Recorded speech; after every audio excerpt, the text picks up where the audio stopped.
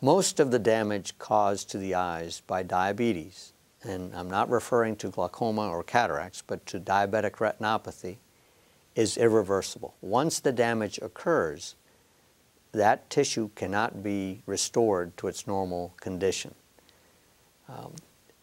As a result, any vision loss that results from that damage of diabetic retinopathy, because the blood vessels have been lost, is permanent.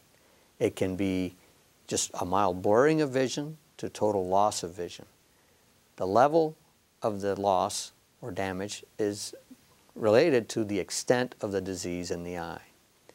And again, it cannot be reversed. There's no medication, no surgery, no treatment, no procedures that are possible to bring back the natural blood vessels and the little tiny cells to the retina that were lost as a result of the diabetic damage.